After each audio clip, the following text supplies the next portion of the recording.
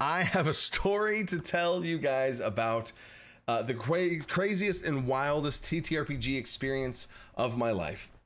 I played DC20 with Brennan Mulligan and Aabria Iyengar at Gen Con. And a third player added in of Taylor Moore, who is the producer of Worlds Beyond Number, one of the podcasts that Brennan, Aabria, Erika Ishii, and Lou Wilson is all on, that they run a podcast of. Absolutely awesome podcast, and he's the producer of it, so they were all playing together with me. And the craziest part is I came up through the TTRPGs with Brennan Mulligan. I have made videos on this channel.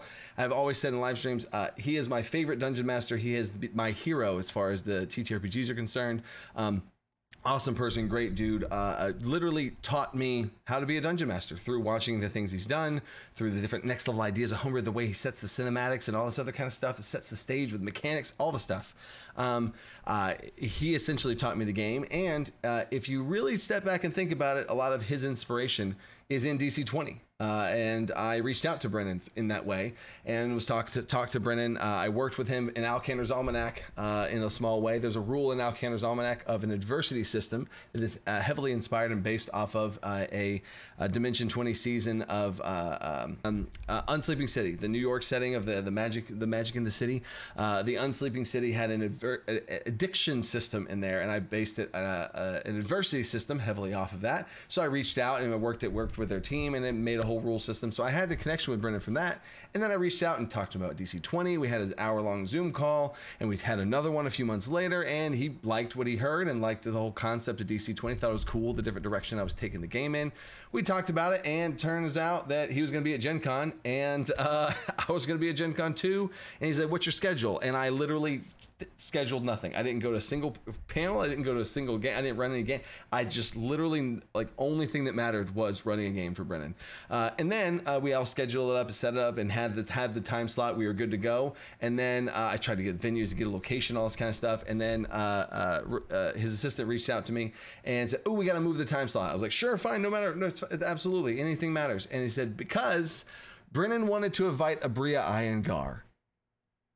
And then my brain exploded. That is insane.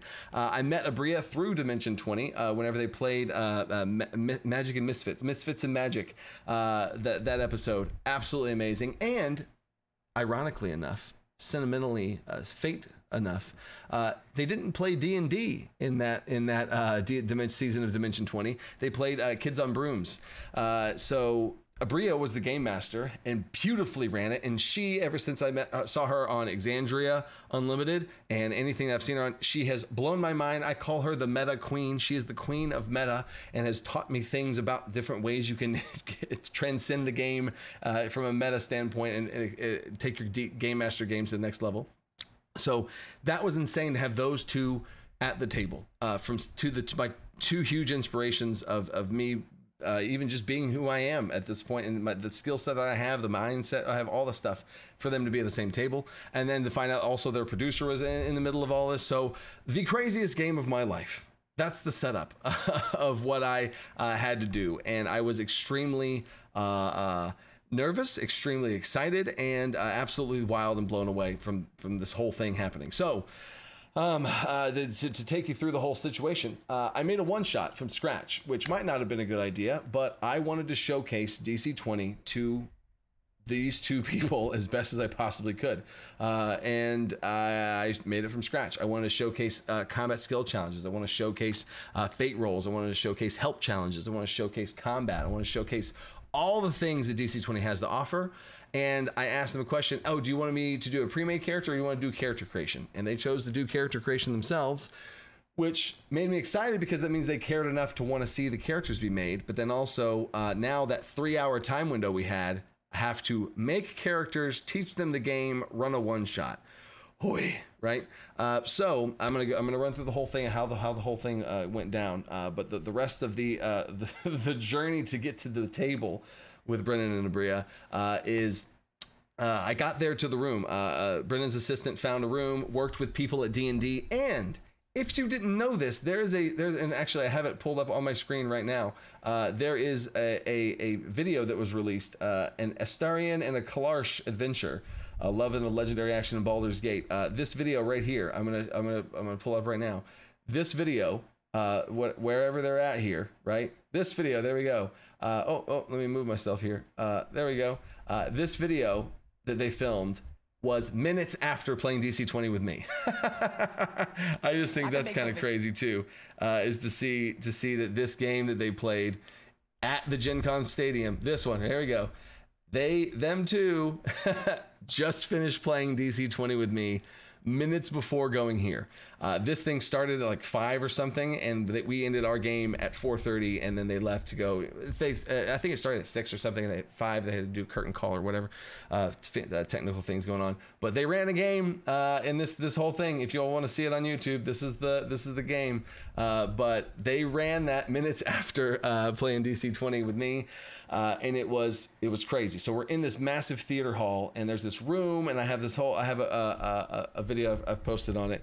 But we're in this room, and there's this one table. And I set everything up, and the tables and the chairs and all the different stuff, and it was crazy. So I'm in the middle of setting things up. The game was supposed to start at 1:30, and like half an hour before, Brennan shows up. And I got to meet Brennan Lee Mulligan. And if there was anyone in the world that I could meet, you know that question people ask about, like, oh, if you could sit and have dinner with anybody, I would have chosen Brennan Lee Mulligan. Like, that would be my answer. So to meet that person, I don't think that's a very rare opportunity for me to have, and a lot has led to that opportunity to be able to be possible. But yeah, Brennan walked in the room. There's 2 people at the door that he already knew, and he greeted them, and I was like, oh, what? Okay, I guess here we go. I wasn't expecting that. He showed up early because he had some other stuff to take care of, and we saw each other, and we're like, hey, and now we've met. Obviously, we've met through Zoom and stuff, but never in person. So I came in for the big bear hug, and the nicest guy ever, as you would assume and imagine. No surprise. Genuinely excited to see me, which felt crazy. Yeah, we just said that excited to play the game. I was like, I'm excited to play the game with you. This is crazy. And that was kind of the moment of like, I never thought, if I rewind 5 years, I know this might be a little cliche too, but if you told me 5 years ago when I started YouTube, while watching Brennan Lee Mulligan on Dimension 20, that I would be playing with Brennan Lee Mulligan and Aabria Iyengar and their Taylor Moore, their producer, that I'd be playing with them. And not only would we not be playing Dungeons and Dragons, the game I was currently watching in DM, we'd be playing a game that I made, playing DC20. That's insane. And that's probably that's the emotional aspect of it too. That's just wild. It's a wild experience to have that be why we're here. We're here to play DC20. It's not what. So and that's just another thing that for those 3 to take out of their time all the stuff about these big things they're doing. They're about to run this game, and they wanted to stop and spend hours playing DC20. Like, it just shows. It means a lot. It means a whole lot. So. Okay. We all, that Brennan had to leave and go do some stuff. And then Taylor came in. I got to meet Taylor Moore. We had to talk about, I learned a lot about Taylor Moore from just kind of reading up on all the stuff he's done. And he's a producer of lots of different podcasts that you probably know about. So met him. Extremely genuine dude, just a big happy-go-lucky. Imagine Matthew McConaughey, just like a super chill, happy Matthew McConaughey guy. He's just all good and it's all happy. He's just all smiles, man. Props to you, Taylor. He probably made me kind of calm down, because literally before he walked in, my literal hands were shaking. I have very steady hands. They don't move. But my hands were literally like this. And I was like, this has never happened in my life. My hands have never twitched or tremored or anything. So I was like, okay, calm down. So Taylor probably was my catalyst to be able to kind of calm down and all of that. And then Aabria walks in. And I've never been given a bigger hug by someone I've never met than Bria. Now, me and Brennan had a huge bear hug, right? But we've talked multiple other times. We've sent multiple emails. We've Zooms called before.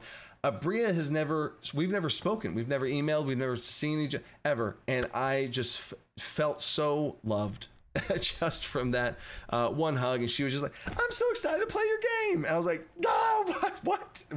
So that was crazy too.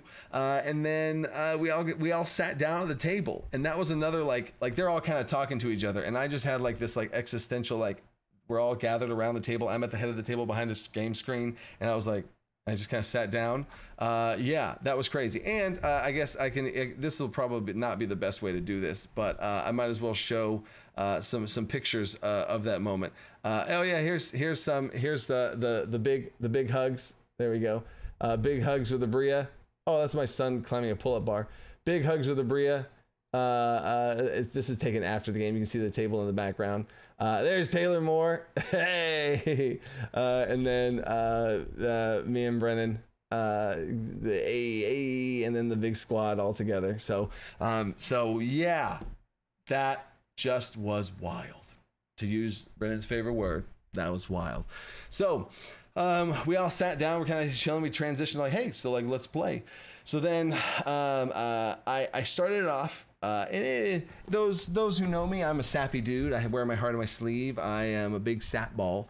So I had to start off by giving them some sappy gifts. I'm not going to get into the whole thing of like what I gave them and what I said and all that kind of stuff, but I know them very well as far as you could learn from seeing what the works of stuff they've done. And I found very specific sentimental dice gifts to give to them, specifically for what they've accomplished and how they even met and how they all kind of work together as one.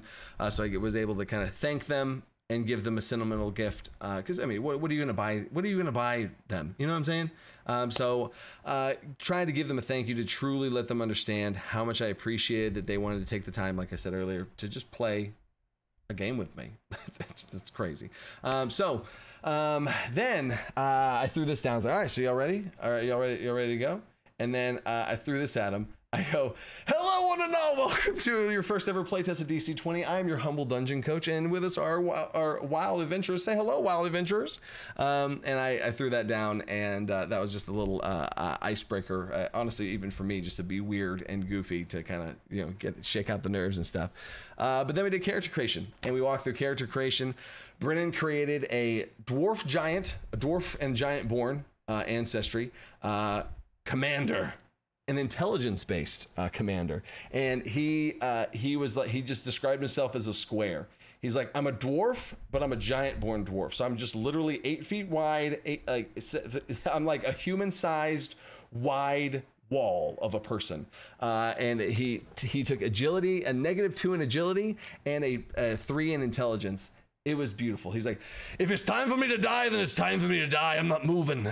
So he was just going to take whatever came his way, not move, and just get hit. And he's intelligence. It was beautiful. It was beautiful. So that was him. And his shield was a barn door. So there's that. And then Aabria played a fallen angelborn spellblade. Props to Aabria for taking the Spellblade, because if you play a Spellblade for the first time ever, you gotta learn the martial stuff and the spellcaster stuff all at once. And I got some more shout outs for Aabria of how she played, because it was masterful. It literally felt like Aabria had played DC20 before. I think I asked her, I was like, have you played this game before? Like, what the heck? And then Taylor did a redeemed Fiendborn. So if you get caught that there, Aabria played a fallen angelborn, and Taylor played a redeemed fiendborn. Super cool to see the little interaction when they did character creation stuff there. And then he was a sorcerer, like a dark psionic umbral sorcerer. So there you go. They started making characters, and it was really cool to see them point out cool things about DC20 in comparison to the games they're used to playing. Like, oh, so that means you could do this. Oh, so now I can. Oh, wow. Oh, that. So just to see them with like the game master minds that they have, appreciate and understand the direction I was going with and why I made the rule choices and why character creation works the way it does and all that stuff. That felt really good for me not to have to say, oh, I did this because of it, or I did it because, and like they understood, right? So that meant a lot. And then at the end of character creation, Brennan said, wait, so that's it? That's not bad. Wow, that's not bad at all. That's a great character creation. Because also keep in mind, I was also teaching them the game. So we had 3 hours. We had from 1:30 to 4:30 was the whole thing. And I got to respect their time. I'm shutting it down at 4:30. So now that took an hour and a half of the time. Right now, keep in mind that hour and a half was hanging out and me not rushing them to, oh, let's play the game. Because I genuinely just wanted to kind of let it be natural, let it fly. I don't want to rush them. I'm just appreciative of them being here, and me being here. So that was some kind of chill time. We're talking about stuff. I did the whole thank you little thank you gifts and stuff. We talked about that, and then we did character creation, and I taught them the game. All of that took an hour and a half. So now the actual character creation took way less time than that, because if you think of the whole big picture, so they were impressed in general with how quick and easy that was to make characters. Cool. And they also all three made characters from scratch. So now I'm freaking out because I have an hour and a half to run this one shot. And this one shot, by the way, I was going to say this at the beginning. This one shot is called the Living Tower, is what I've named it. It's the Living Tower. It is going to be one of the one shots in the official DC20 Kickstarter's PDF of the one shot collection. The one shot collection is 7 one shots, which actually are going to be more 1/2/3 shots adventures to be able to run. It's going to be a PDF of all those 7 different things all in one PDF, and one of those one shots is going to be the one that I ran for Brennan, Mulligan and Aabria Iyengar and Taylor Moore. That's going to be in there. So with that being in there, anything I say from this point forward is going to be spoiler free. You don't have to worry about me spoiling the one shot or watching as a player or game master or whatever like that. I'm going to keep all of that neutral. You might get some story beats or vague story beats, but no spoilers whatsoever as far as that goes. So no worries there.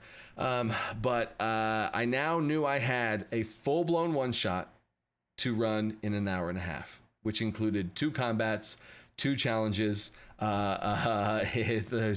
So here we go. Then I had to run into it. So now I basically started off by saying, hey guys, if there's anybody in the world that I'd want to role play with, it would be y'all. But I'm going to bite the bullet on this one, and we are going to kind of fast track and like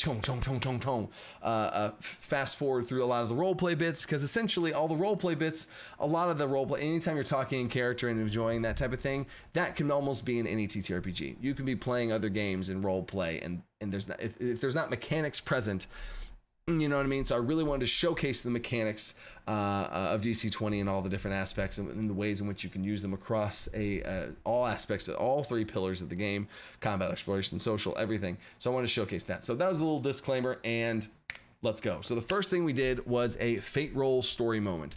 And this is always a fun way to start things off, is everybody roll a D20. So everybody rolls a D20, and then whoever rolls the highest saved the day, and whoever rolled the lowest beefed it and screwed the whole thing up. And as we did that, Brennan rolled the lowest and Taylor rolled the highest. And I was like, all right, cool. So in general, with the story I had them tell was, what was the last adventure you guys went on? Because they're about to go on another one, but what was the last one you went on? And this in general also is another good little game master tip here, to build in a one shot, build some sort of history with a group, so that this is literally the first time these players are playing these characters sitting at the same table. It's a great icebreaker, just as for the record. Because again, like I said, I made this one shot to be the best possible pitch that I could have of ever playing a game, which is another reason why I want to give it to you guys. Because if you want to play this with your friends, this would be the recommended one that I would say to do, because I made it the most important one shot I've ever made.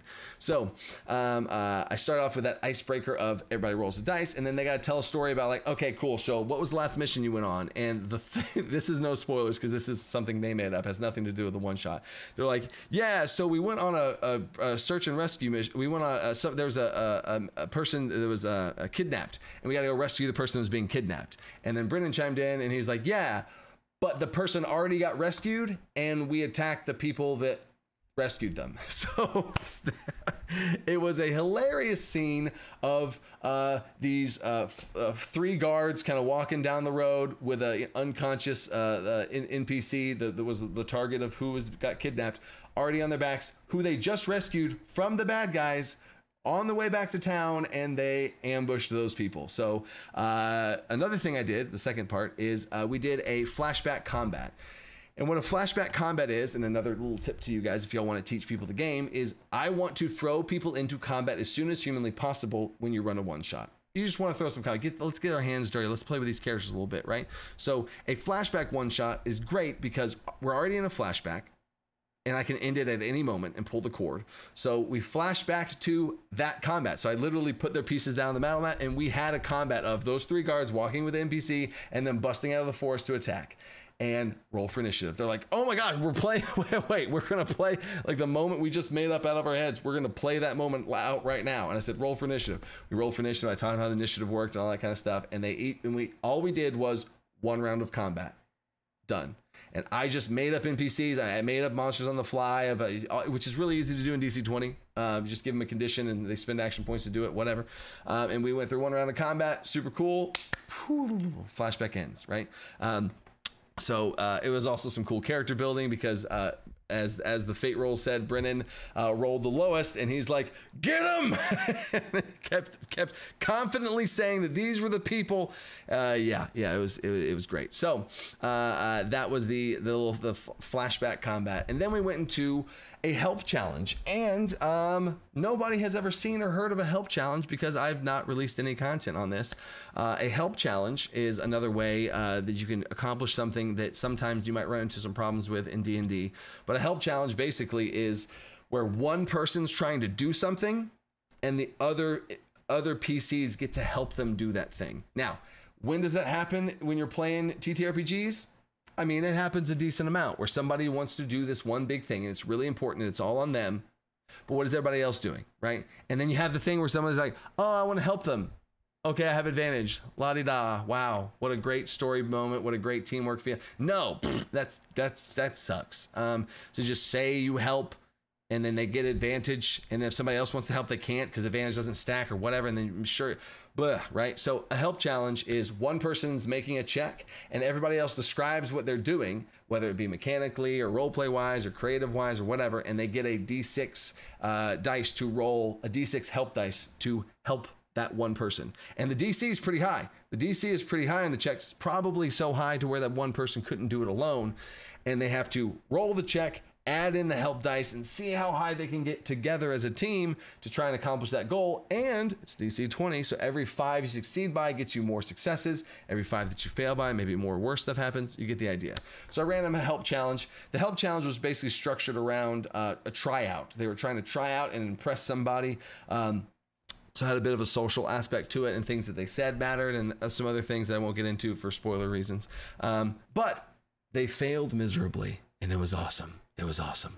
Brennan and Aabria both came up with next level ideas, and they rolled their help dice. They rolled pretty well, and then Taylor was the one that was going to go and be the main man here, and he rolled with advantage. I gave him advantage for some really cool ideas he has. Okay, all right, make it an advantage, and he rolled a 1 and a 2.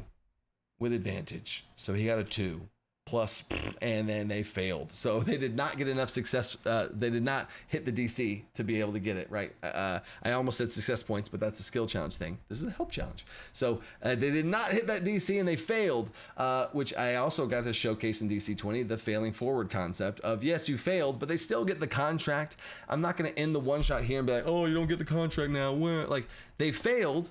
And the fail state for this was you get the contract, but you don't get any extra healing potions or nice rewards or any extra bobs and bits. You don't get any extra cool stuff. You get the contract and you move forward. So all they got was the contract and 1 healing potion and a funny little story moment about how they got the contract, but that doesn't matter. And spoilers. So that was cool. Then I had to fast forward and cut everything else. Like, there were so many things about travel and then resting and then entering into the place where they were going and like how to get into there. I had to fast forward through all of it. I did stop and do a fate challenge to showcase everybody roll a D20, whoever rolls the lowest. A fate roll is just a flat D20 roll, if you're not familiar. A fate challenge is everybody rolls a D20, whoever rolls the lowest, something bad happens to that person. And usually I also kind of pair in whoever rolls the highest has a chance to help them, maybe, right? Depending on how things go.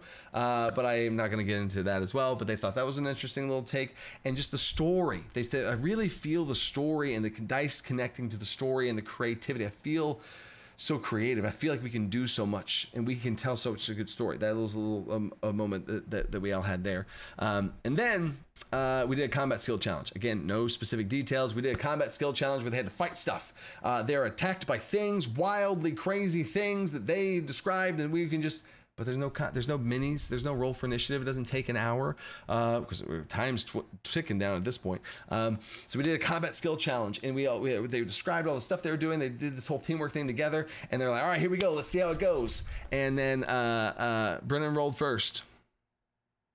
and he rolled a natural 1.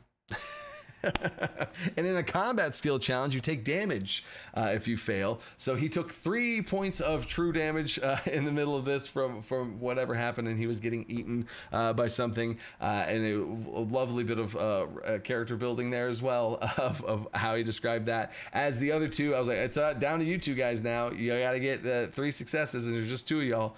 And then Aabria rolled really well, got 2 successes. Taylor rolled just well enough, got 1 success, and they succeeded. They picked up the slack of Brennan. It's crazy to say. I can even razz him for that.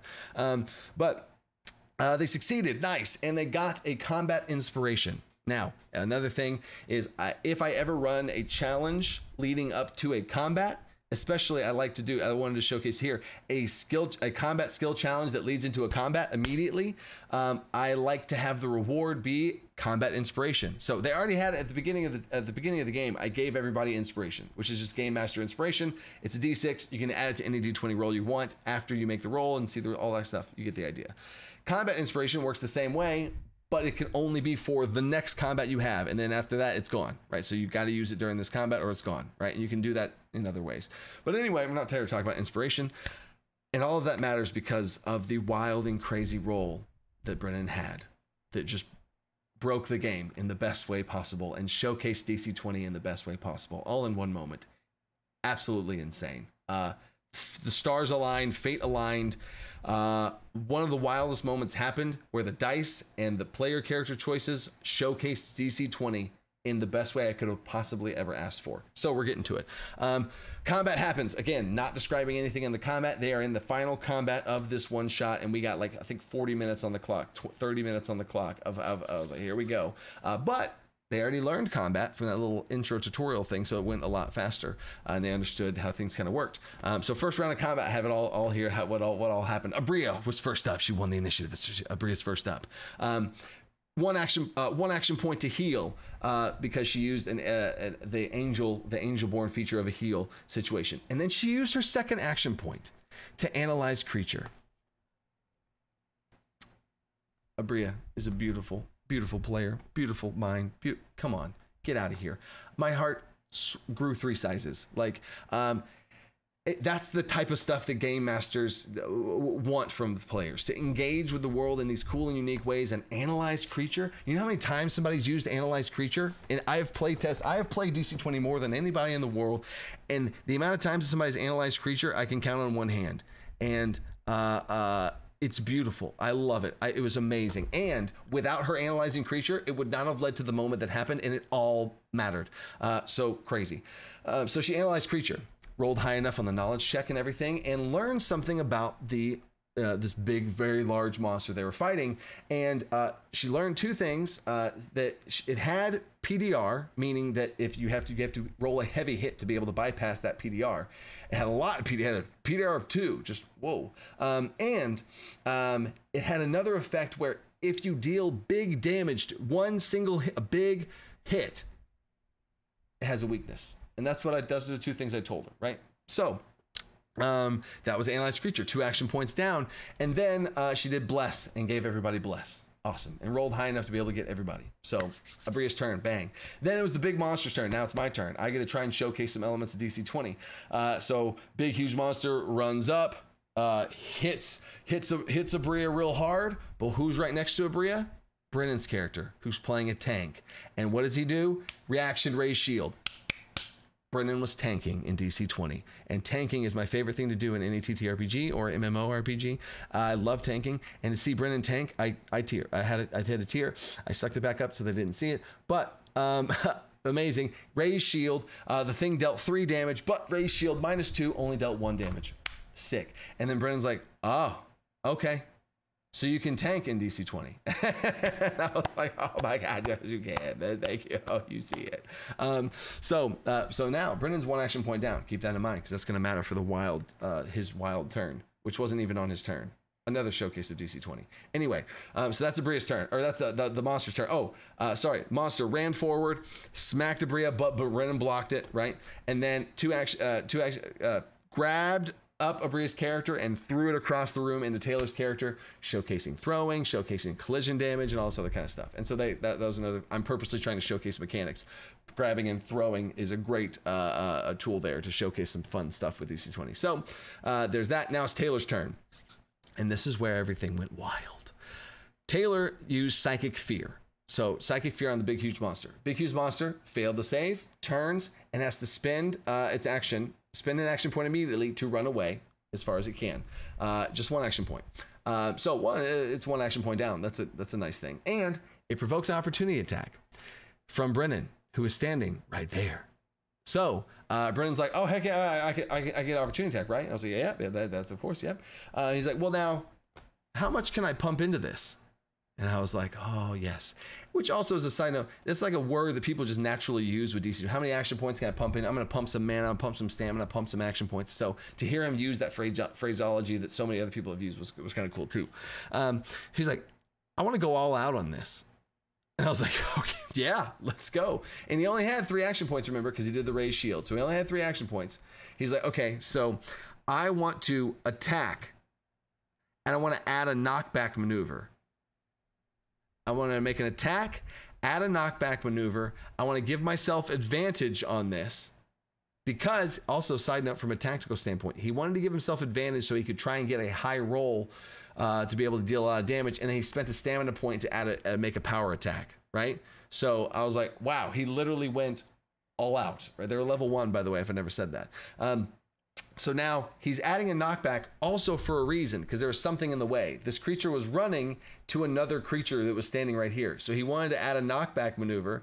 And in the moment I ruled that the knockback, the creature's already running, the knockback would be him stumbling forward and smash into this creature, which is awesome, right? Now the creature's larger than him, so it rolled with advantage, still failed, etc. But so the knockback was successful and he rolls. But here's the thing. He rolled with advantage because he gave himself advantage, and he rolled the combat inspiration, and he rolled the dungeon master inspiration, and he rolled Aabria's bless that he just was given.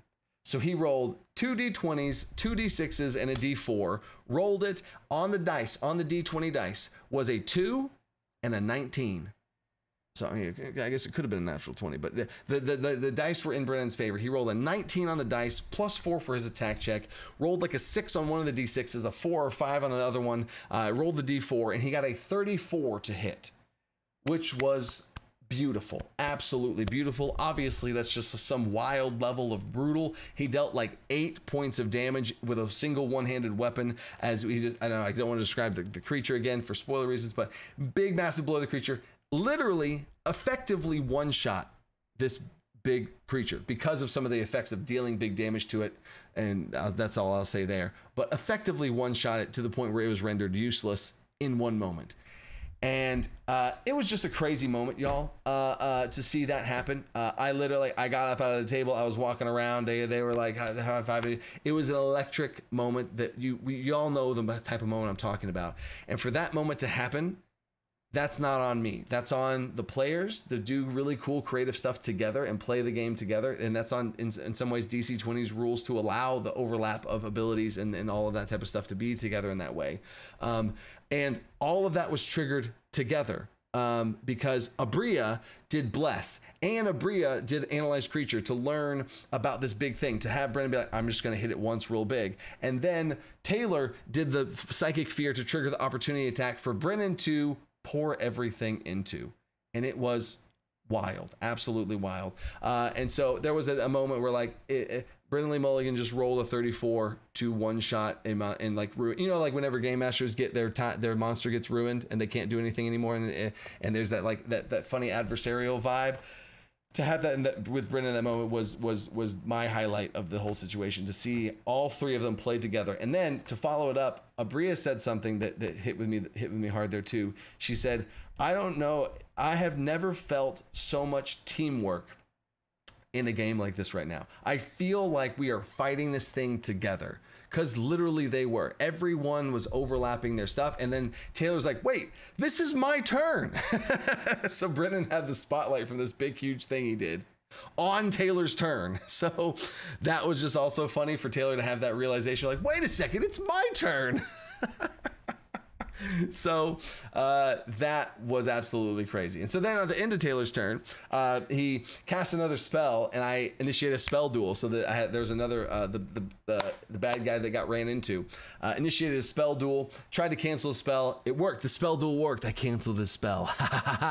Also being able to showcase how cool spell duels are and the kind of cool flavor of how the spell duel happened in the midair. Yeah, I don't want to get into that too. But then that was the first round. And so now we're into round 2. Some other enemies are doing things and other stuff's going on. I'm not going to get into all of that. I'm kind of focusing on what the players did. But then the second round, everybody just got to clean up. Aabria, also, sorry, at the end of the round, Brennan's character went last and his turn was immediately over. Beautiful, because he spent all of his action points in one turn and then it was done. And they also love that concept. So Brennan actually showcased one of the coolest aspects of DC20 about how action points work. And he's like, I love that. I could choose to spend all my action points and take my turn now. Because technically he did 2 turns. He raised shield to block for an ally and he poured everything he got into one single attack. Beautiful. And it was efficient for him too, because his character has a very slow movement speed, and he purposely wanted. He's like, no, I don't want to run after this thing and spend an action point to run after it. I'm just going to take it now. So it was. It all just worked out. It was a really cool showcase. So then the second round of combat, Aabria and Taylor both kind of go after 2 different monsters, take them both out. Taylor takes out the boss, and we ended with a big, huge shebang. And we also ended on, give me a story fate roll. And they're like, wait, okay, wait, what?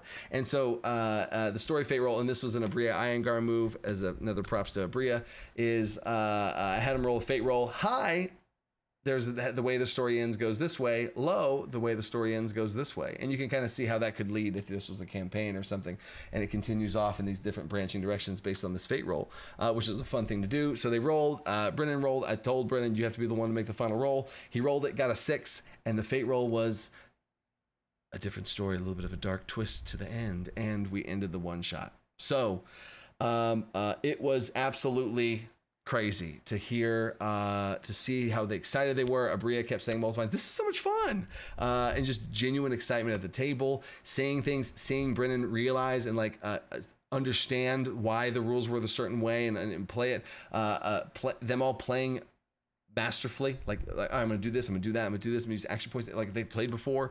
It was so cool.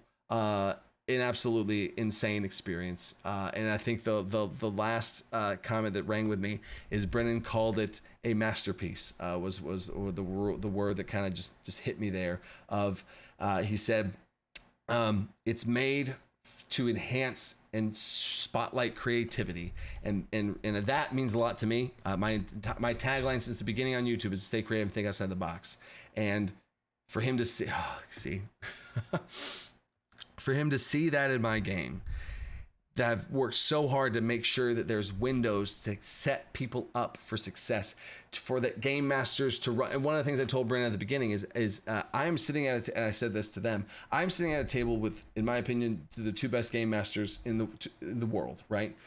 But I want people that have just started game mastering, brand new, they've never done it before, and they're trying to run a game.